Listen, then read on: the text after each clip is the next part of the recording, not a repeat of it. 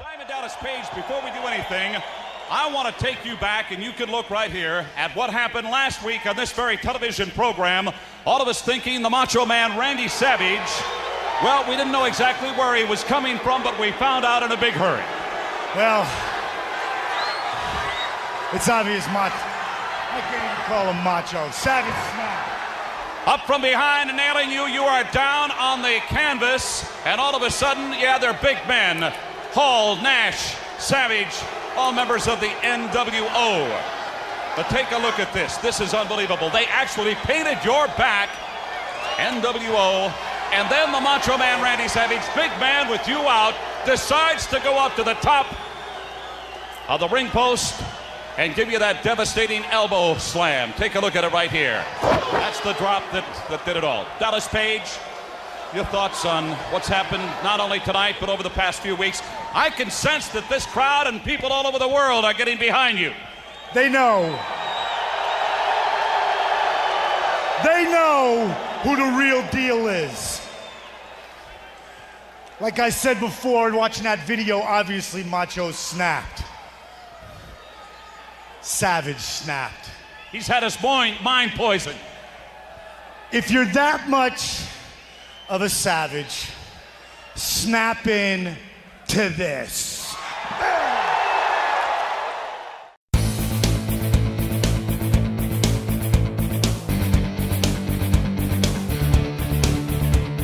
And then Paulie does the Paulie walk down the stairs, comes over to me and says, "Are you going to go to the ring?" I did get my ass handed to me by Dusty. I got fired because I got in a backstage verbal altercation with Diamond Dallas Page. Just to be clear, I have nothing personal against Vince Russo. Terry Funk took us to a karaoke place, and he said, "After these people are Japanese mafia." And there's Bruno in the opposite corner, and he's dancing.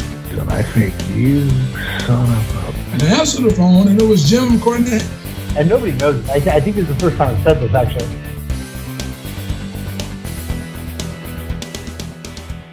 Hey, y'all, this here's Grant Fletcher. Thanks for tuning in to episode 62 of the 69-minute Eargasm with the quintessential stud muffin, Joel Gertner. Joel, how's it going?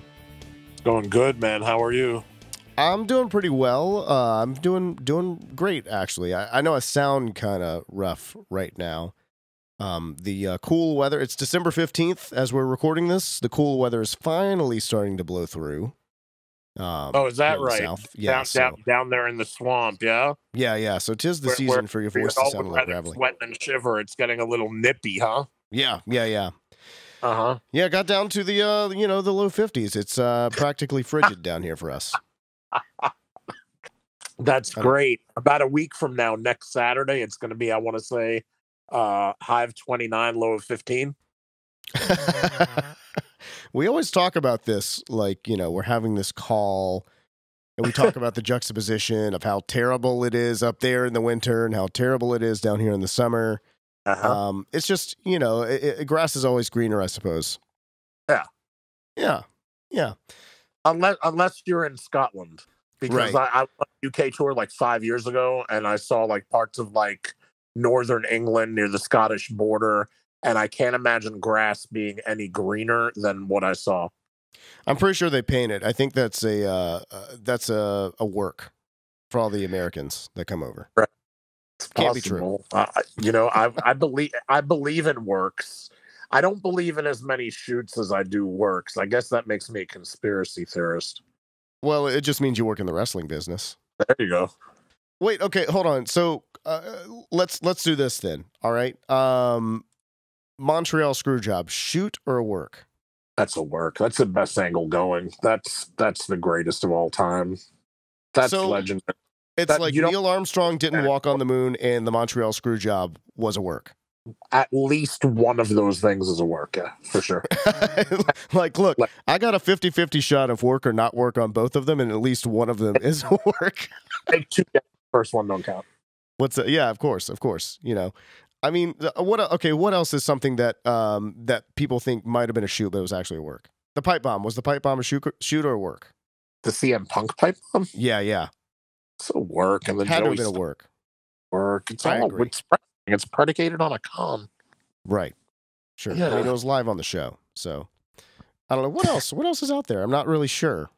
The moon landing. Honestly, like, I'm a futurist and I believe in technology and modern medicine. Like, I'm a futurist, so I'm not going to say I think it is possible we could go to the moon. And I think, as much as I am willing to, listen to alternate sides of a story and entertain conspiracy theories, and so many of them actually are true and have validity to them. But honestly, the moon landing probably did. But here's my question with that is that how come we go to the moon in 69, the greatest achievement of all time, something that, it was talked about just 10 years earlier in jest that it could ever happen on the honeymooners, bang, zoom, I'm going to send you to the moon. Like, nobody's ever going to the moon. And then within years, we go to the moon. But do you realize we went to the moon in 69, haven't been back, but we went to the moon in 69, but we didn't get wheels on luggage until 1970. Until 1970, it took so that you're not carrying your luggage around so that you can wheel it. But a year before they ever put wheels on luggage, they actually send a bunch of human beings up to the moon and they come back alive. That's the part of me that wonders why certain things happen at certain times, happen in a certain order, and the whole logic and logistics. Because I do believe it's very possible, it probably is the case, that we went to the moon. That one very well could be a shoot. But how come so many things that could have happened before that happened after it? Well, Joe, you do know we did go back to the moon, though. When? Let's see. Apollo 12, 14, those are all 15, all 16. that bullshit. No, the first one. Didn't they make a movie? Wait, they made a movie about what? The first one? I don't know. I'm sure they have. Apollo 13, they made a movie about that one. The rest of them are all ribs. And shame on you for buying into it. No, and some of it is to go to the moon. I can't believe we did it once. Yeah. It's like I caught a record bass. Yeah, no, I did it twice, actually. I caught a record bass twice. You caught the biggest bass you've ever caught in your life. Yeah. See, here's where you and I differ. Is I think we did, because there were a lot of people in on the whole moon landing thing. And how many times have you heard of a secret being kept between 3 people, let alone that many people? Yeah, no, 3 people. How many quote unquote secrets are there actually in the wrestling business anymore? How about this one? I got one for you. Here, figure this out. I once bowled 301. Okay. Is that is that possible? Are you saying that you did? Because I mean, I don't want to tell you I don't believe you, but I am going to tell you that a perfect game is 300. So right, I'm not a great bowler. I didn't bowl 301. Neither am I. But I know a guy who bowled 301. You know how? So he bowled 300 and he won the game, is what you're saying? It was 5 people bowling, and he was the one with the highest score, obviously, because like you said, you can't get any higher than 300. So he defeated his 4 opponents. So he bowled 300 and won. Yeah. See what I'm saying? So anything's possible. You understand what I'm saying? No, yeah, you're right. I guess I stand corrected. Anything is possible. If you can dream it, you can do it. We're going to turn this into a motivational speaker podcast, by the way. It's been a minute, man. What have you been up to? What are you doing? I'm trying to figure out why we park on driveways and drive on parkways and stuff. You know what I mean? Like, I'm just, you know what I mean? I'm doing the thing, man. You know me. I'm, working a little bit in wrestling and a little bit here and a little bit there. And, I'm easy to find, but I'm kind of hard to nail down. And I'm a real simple guy. I'm kind of complicated. And, I don't know, man. Life gives me dilemmas. I turn them into lemonade. And it's, it's just, Yeah. Look, and I've been in the game for over 30 years, and it's not easy being green. You know what I mean? No, it is not. It is not. Hey, I did actually, you know what? Before I get into that, let's talk about this, because I want to bring something up that I thought was actually pretty cool.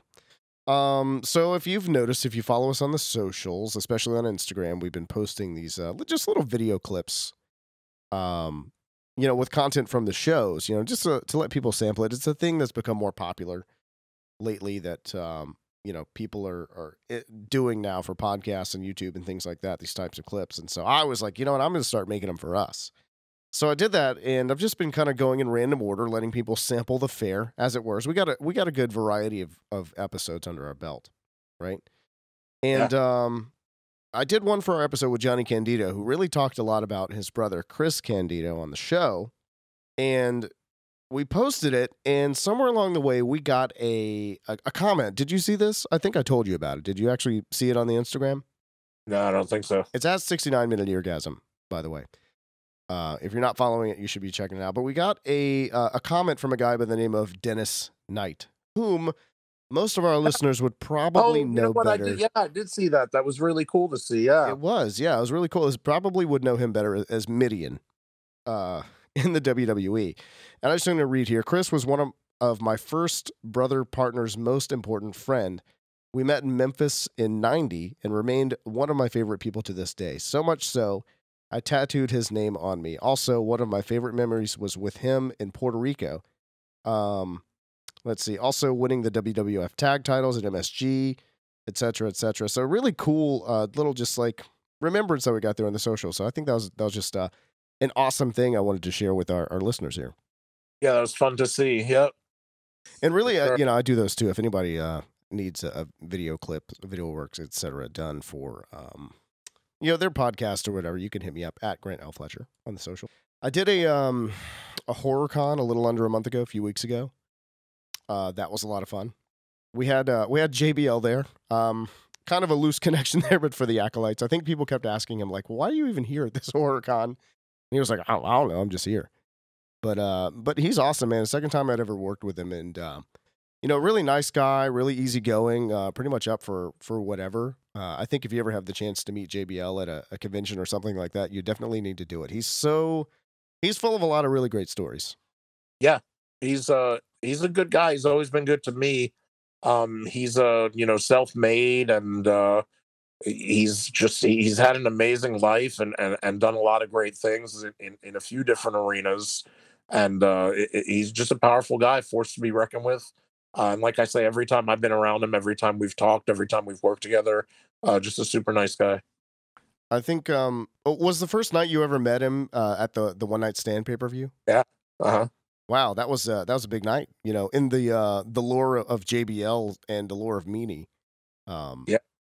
Whatever. So anyway, same night that he stuck his shoe pretty much up my butt, and I was brushing my teeth with his shoelaces the way he I didn't mention that. Yeah, I didn't bring it up. I didn't feel, what? But it was so pro though. It was like I didn't feel a thing, and if you were to tell me that was just adrenaline and the excitement of working for WWE, then that's fine. Yeah. Maybe the most painful thing in the world, and maybe I just didn't feel it. But the truth of the matter is I didn't feel it at all. People who've watched it are like, oh, it looked like he almost kicked you down the stairs, and looked like he kicked you right up the ass. Like, was it bad? And I'll tell everybody who will listen, who will ask, I'll say, no, it actually wasn't bad at all. It actually, for the way it looks, it didn't feel anything like that. Well, you know why? It's just because you're so good at selling is what it is. It was your selling ability that really put it over. Yeah, you have to be. I like to, if I'm trying to get out of doing the dishes on a given night, I'll sell something, you know what I mean? Some old injury, or just, hey, I've got this or I've got that. And if you can sell real well, it's a good, it's a sympathy play. And you can get out of, I don't know, man, like litter box, feeding the cat, doing the dishes. There's a handful of household chores that, so if anybody, the same way, if you want to hit up Grant because you need a video for your podcast, I'll tell you that if you need an excuse for your wife, and if you need to know how to play kind of the domestic game to your advantage, I'm available for life hacks and pro tips there, because I'm really good at it. You could probably, yeah. I mean, so what you do is you're like, oh, the old neck injury is acting up again, and that's it, huh? That's an easy one. I like to keep a neck brace in the bathroom, like in a medicine cabinet with a bow tie and whatever, and just kind of slip. It's almost like Clark Kent. It's almost like the phone booth. Like you go into the bathroom, not wearing a neck brace, because wife's just asking maybe go do the dishes, and then, but when you come out, and whatever you do, whatever you have to do in there, you know what I mean, and take it like at number 1, number 2, and like take advantage. Number 3, whatever you want to do, brush your teeth, and then put the neck brace on. Come out with the bow tie, neck brace. Got to be on point, style wise. obviously the bow tie and the stocking around the neck. Make sure you have a stocking around the neck brace. Don't just wear any old one. And and these are available, by the way. If you need one, DM me at Studmuffin Says on Twitter. Yeah. And they're not very expensive at all. I mean, I make a decent, I make good coin off of it, but like, you won't be out much at all. But depending on your, if you have zero disposable income, then don't do it. I mean, I'm not trying to, it's Christmas time and everything, but if you have a few bucks, I mean, it's well worth it. It's actually a bargain at twice the price. So what you do is you go into the bathroom, on goes the neck brace, on goes the bow tie, you come out, you're limping, you got a bad knee, and you're selling. Yeah, you just do the thing, you sell. See, but you had to learn the hard way, because I mean, I know you'd been chastised before for not selling enough, right? They thought I didn't sell Killer Kowalski's claw enough. Is that what you're referring to? Well, I'm thinking about that, but there had to have been another time at some point, right? Hold on, but let's not get ahead of ourselves. What happened with the claw? I just want to know. The one that always, when somebody says something about not selling enough, that's the one that sticks in my own craw about me to this day, because I don't know if it was just something that somebody said about it because Kowalski was there and they wanted to just and he deserves every credit, every accolade, he deserves it. I'm not saying he doesn't. He's a legend. And at the time, who was I? But I didn't think that I mailed my performance in. I thought I did my best to sell the claw, but I guess either, I didn't, or it was perceived that I didn't, or again, as a way of kind of, showing respects to Kowalski, it was said that I didn't in front of him. And I guess, and of course I agreed. Oh, I'm sorry. If I didn't, I'm sorry. But yeah, he put the claw on me in the Boston area, and I sold it. And I don't even think I've seen video of it. I was gonna say, I mean, was that wasn't for a TV or? Yeah, I don't know. I can't remember if it was for a spot that aired on TV or if it was just kind of at the end of the match or whatever. Like I have dark, I don't know, but I don't even want to watch it. Not that I'm afraid, but like I don't know. We might set the record straight. This could be the whole JFK back and to the left type thing. Maybe you did. Dude, I'll sell if my fingernail comes I'll sell at the drop of a hat. So yeah, anytime somebody's when you just brought up, you didn't sell it. A red light goes on and it's like a arcade. It's like a pinball machine on tilt. And I'm not selling enough. Oh, the Kowalski thing. It's always going to be from 25 years ago. It's just in your psyche. It's always going to be, oh, I didn't sell enough. It must have been that one time for Kowalski when they said I didn't sell enough for Kowalski, and that was the claw, and that was Kowalski, and it was his move, and it was his finisher, and I'm just a manager, and I'm a heel, and I should have sold it I died 7 times, and and I thought I sold it like I died 5 or 6 times. But I don't know. All right, I'm going to put out the appeal right now. If anyone out there knows where we can find it, or if you have the clip of Joel Gertner having the claw applied to him by Killer Kowalski, let us know. Hit me up.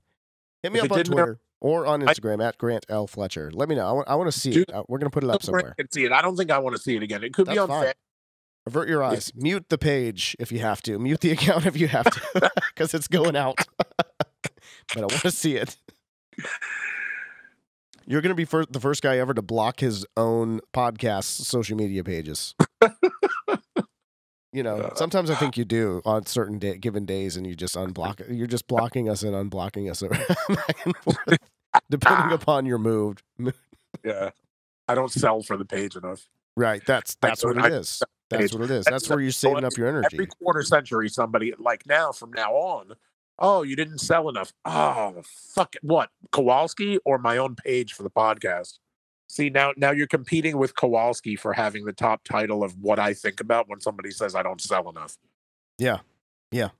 Well, there we are. You know what? We're going into 2023, pondering life's great mysteries. I do sell those neck braces. That's Twitter. You sell the neck.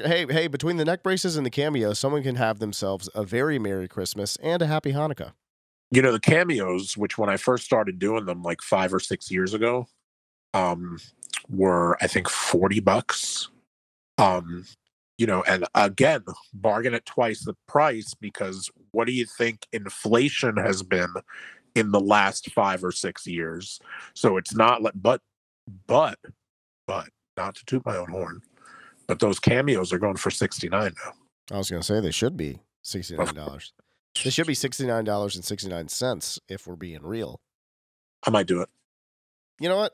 I might do that. I might do that. Mm-hmm. Yeah, I might do Well, that. get it now before the price goes up. That's all I'm saying to everybody else. I'm going to do it after the podcast launches. Good. I hope you do.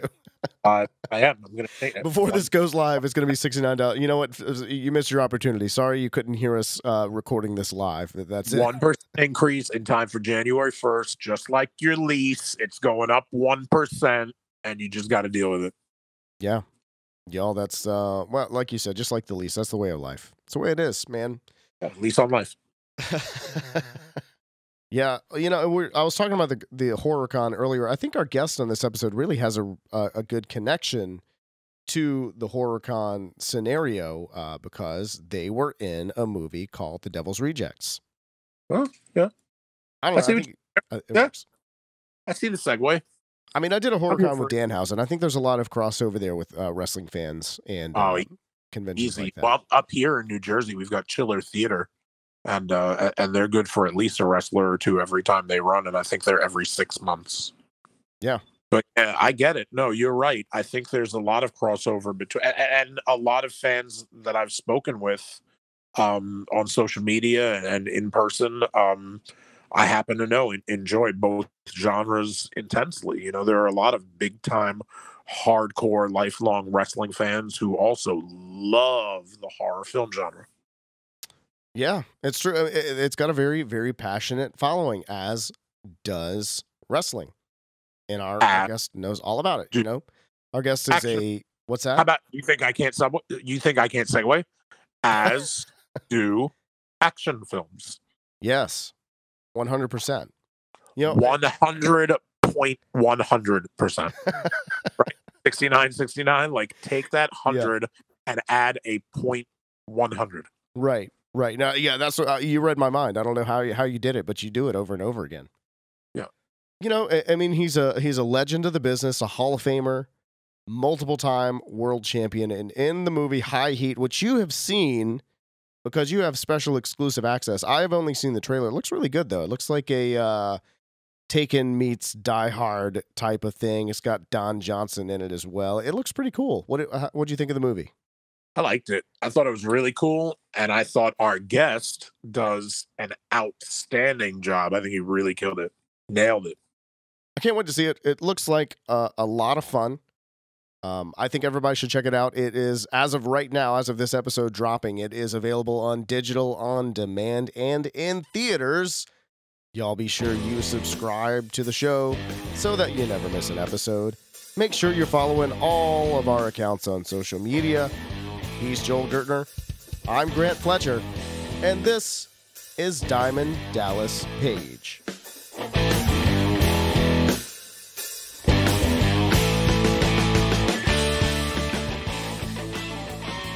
You've been around the world, beat everybody twice. You have championships on top of championships. You are a WWE Hall of Famer. You are the one and the only inimitable Diamond Dallas Page. Dallas, how are you? Unstoppable, bro. How about you? Doing great. In the green room, you said the same thing. Thank you for taking the time. I really do appreciate it. Tell me, man, growing up, how early were you exposed to pro wrestling? You know, a lot of our listeners, they're going to know a lot about what they've seen you do on camera. They're going to know about your history, and they're going to know about your achievements and accomplishments. But what they might not know, a little bit about kind of your personal life, mainly where it revolves around wrestling, though. Sure. You watching as a kid, if that was a thing for you. Absolutely. And as far as, and going to shows, stuff like that. So if you don't mind getting into it a little bit and telling us about kind of the formative years of Dallas Page. A lot of people probably won't even know the fact that I actually tried to wrestle when I was 23 in 1979. As a kid, I thought wrestling, I liked wrestling. I was drawn to it. But as a teenager, it became something I loved. And, obviously Bruno Sammartino was the man.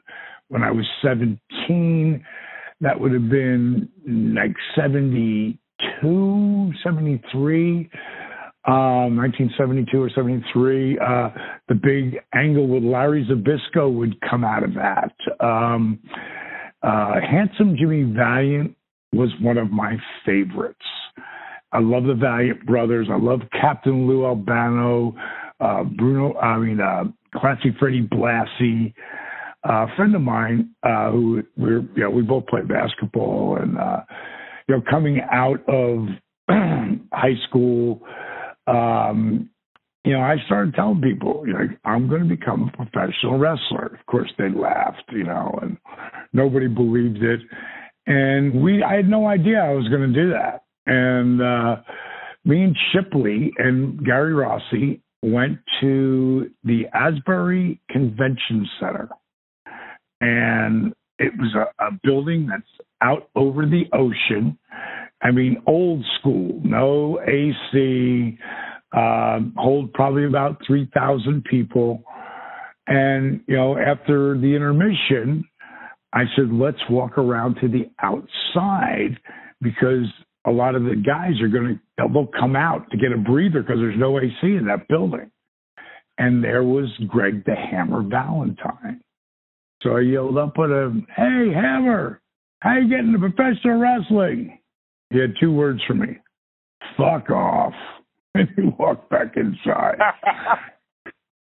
And me and Hammer have become buddies since then. Hell, we went to Afghanistan together at one point, and he swears he didn't do that. He did it. It's something a friggin' 23-year-old kid was never going to forget. Hammer told me to fuck off. So the crazy part, and how it actually led for me to actually start training at 23, once a week in Jersey City, happened because the one and only Gorilla Monsoon was the main event that night. And there's Gorilla in his tights that covered his wrists to his ankles, that one big tight suit that he would wear.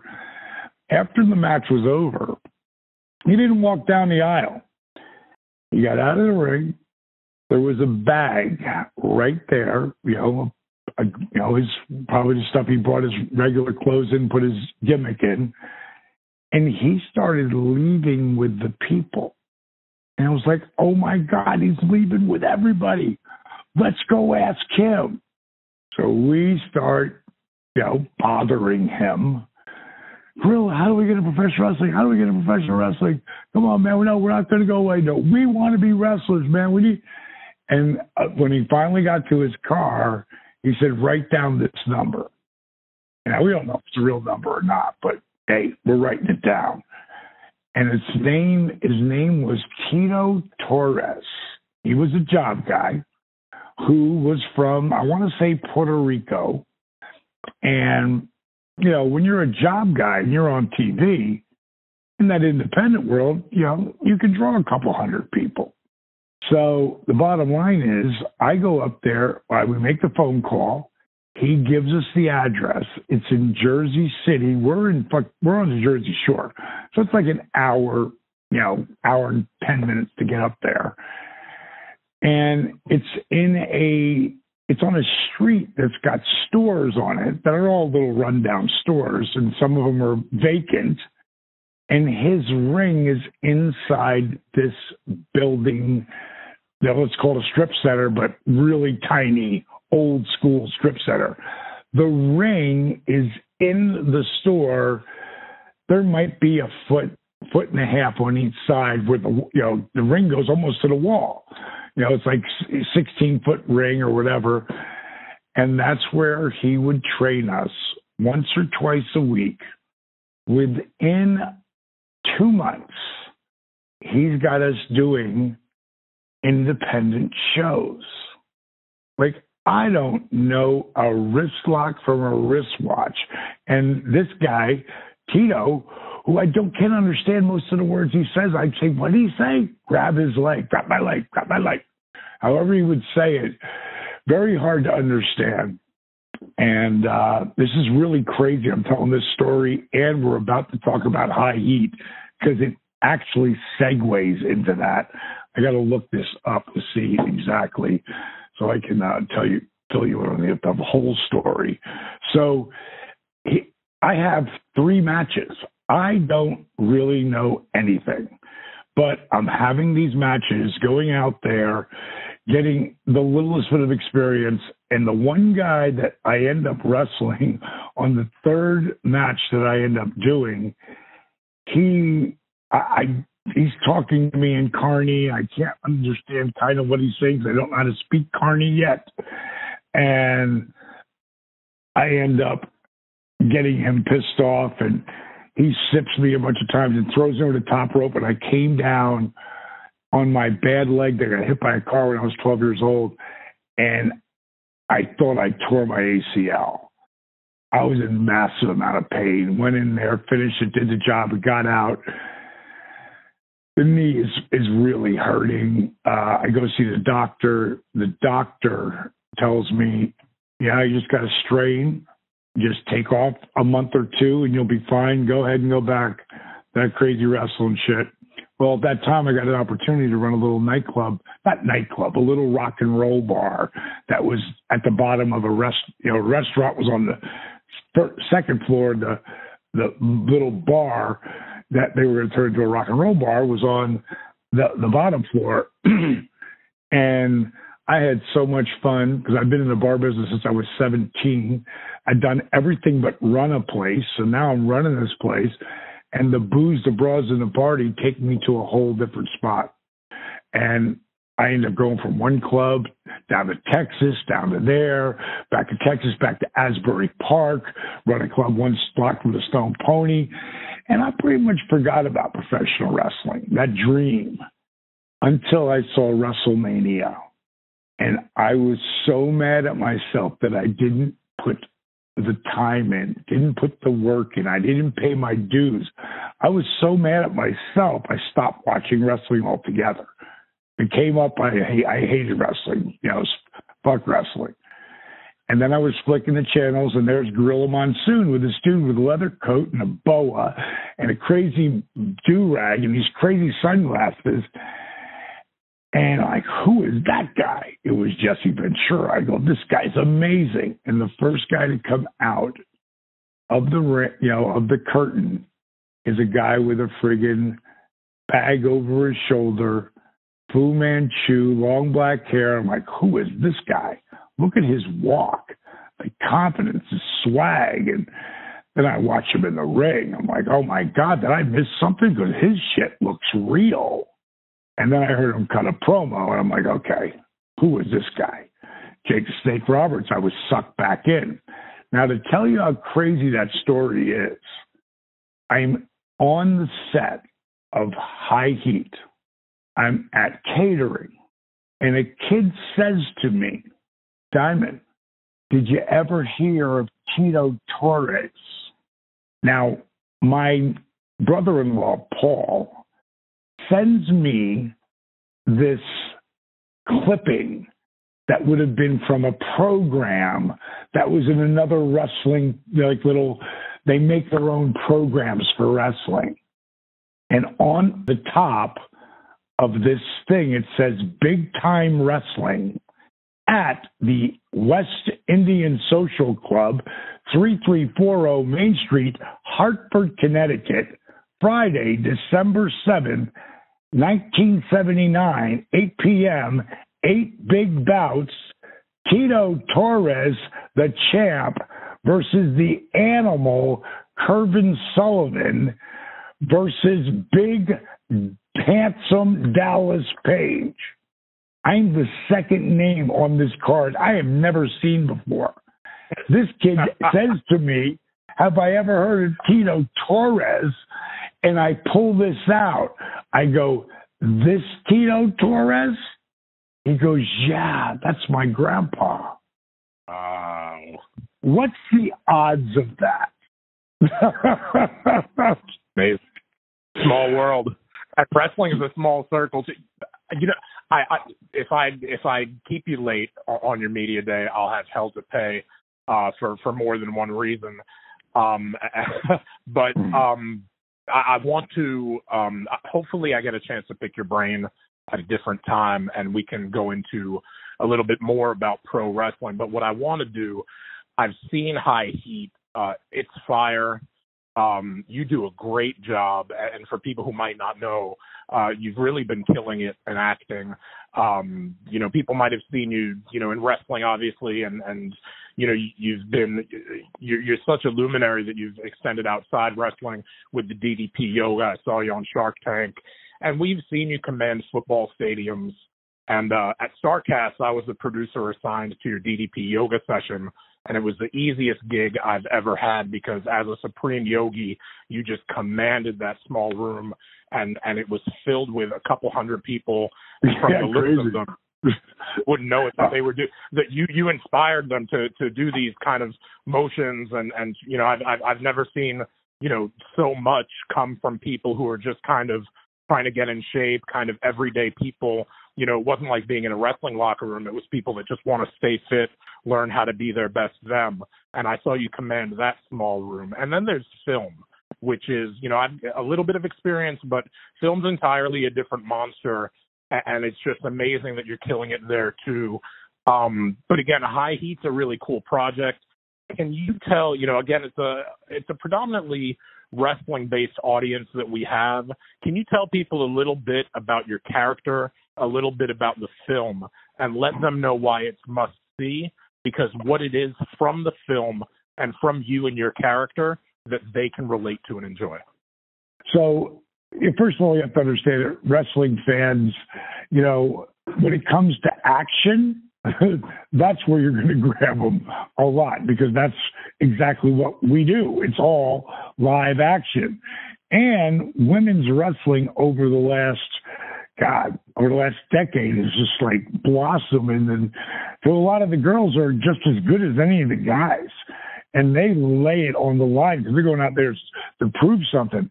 Well, Olga Kurylenko, she's not going to disappoint anybody because her mean streak, her fighting, you know, for the screen is amazing. And I don't know, I can't tell where the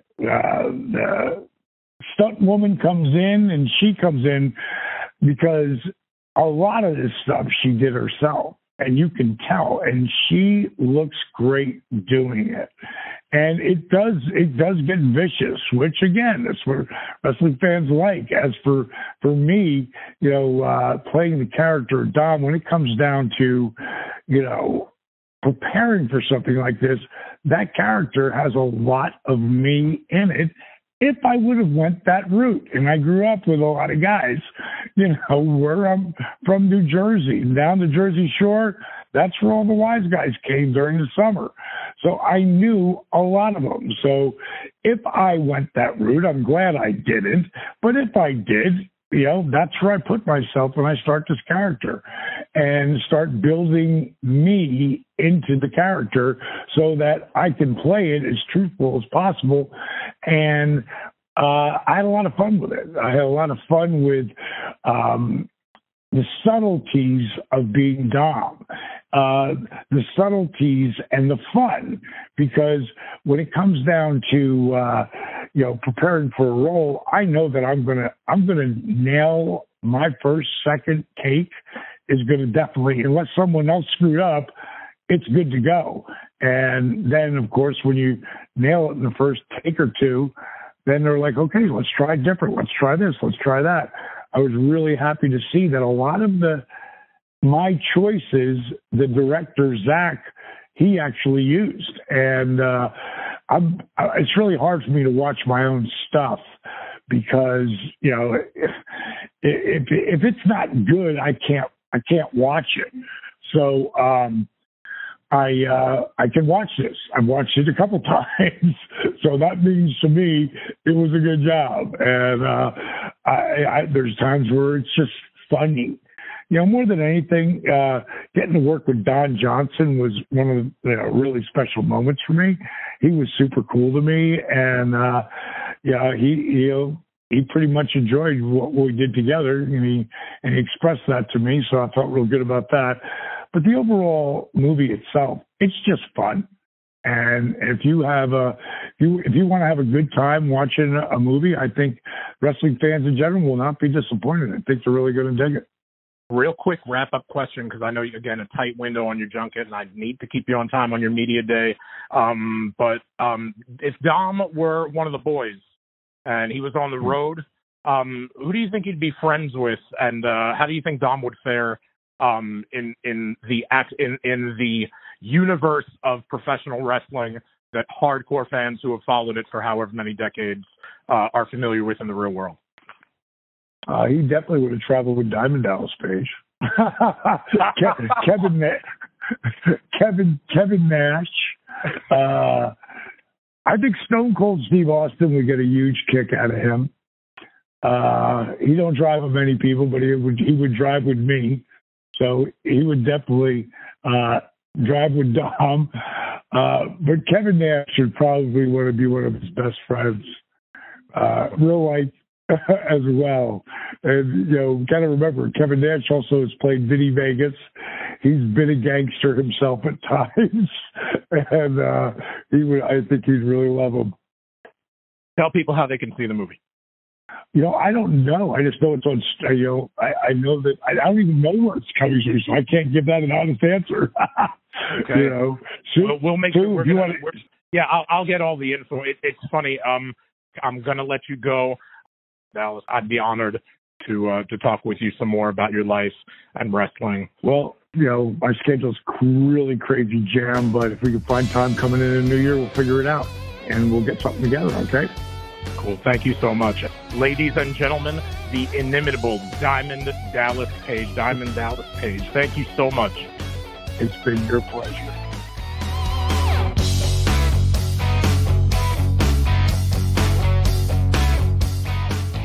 And well,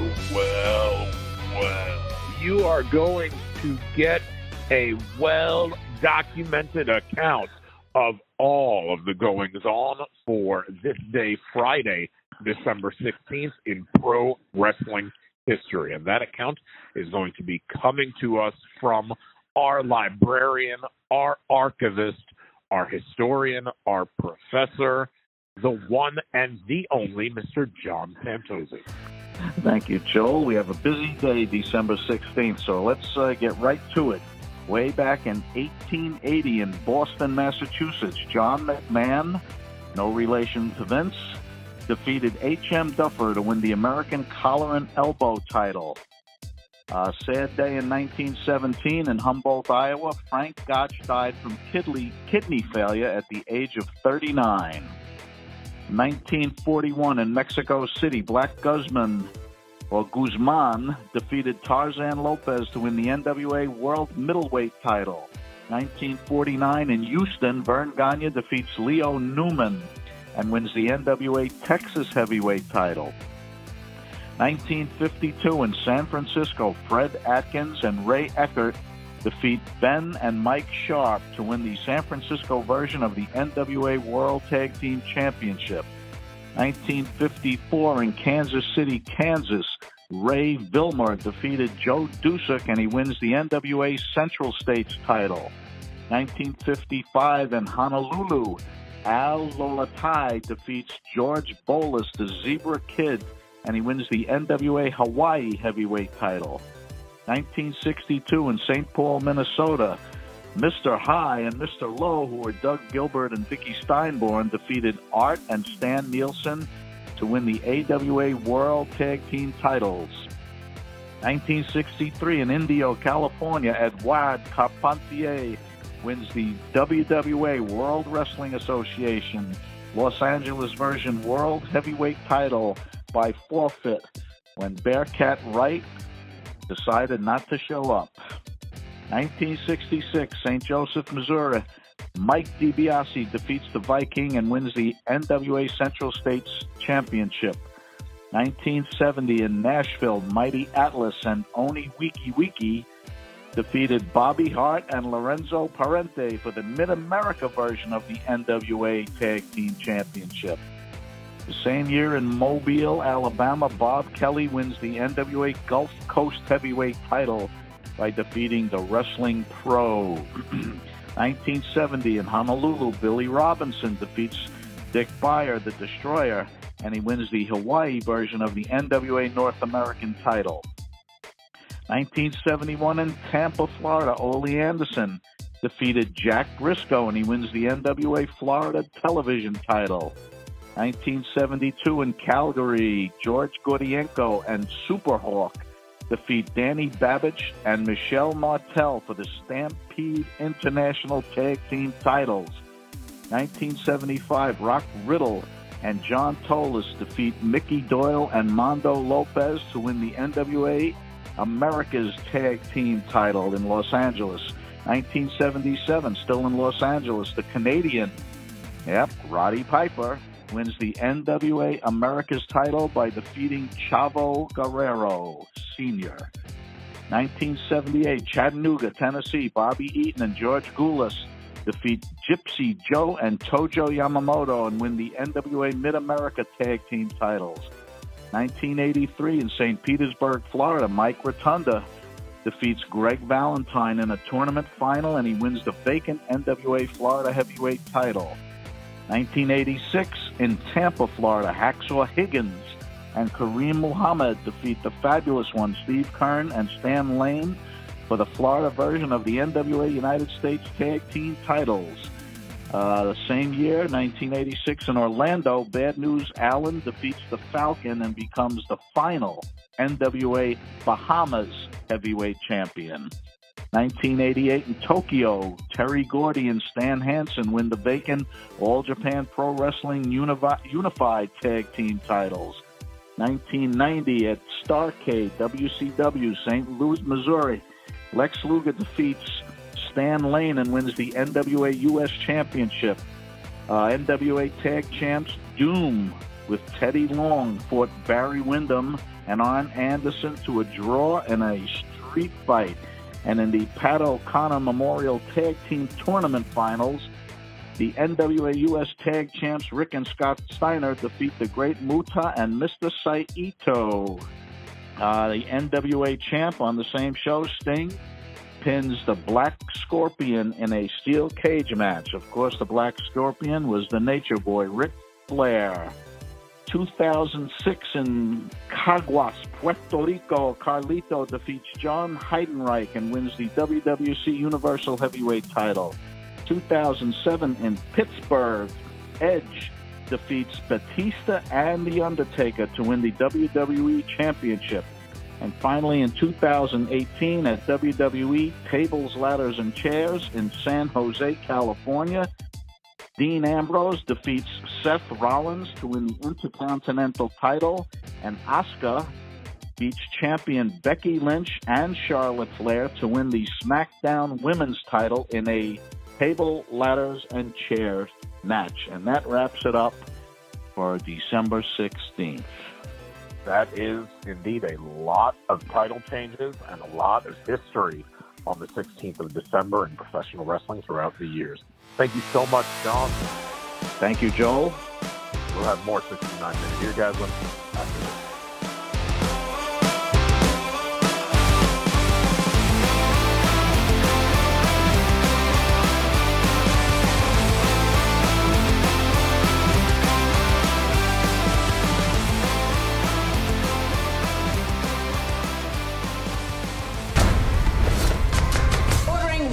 Crudo, 2 salad niçoise, and 1 striped bass. Bon appetit. Good evening, chef. Good evening, husband. You better be ready to get real busy. We are all booked for tonight. The kitchen is now closed. Hello? They're coming for you. I owe a lot of money. How much, Frey? 1.2. You don't know these guys. They're not going to walk away from this. I got $10,000 for the person who killed them. Whose blood is that? What's going on? Don't open the door, Ray. Don't. I used to work for the KGB. You're a spy. I'm a chef. Send me everyone you've got. I don't care about the cost. Just make it happen. See you soon. We'll hit him from both sides. Her. It's a her. It's a her.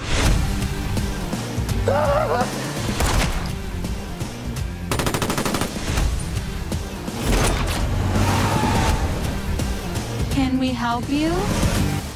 Isn't it past your bedtime?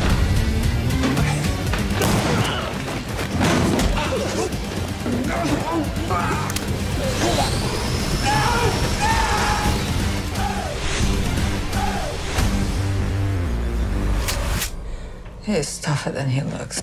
Well, he looks geriatric. I hope so. It's a little below the belt, don't you think?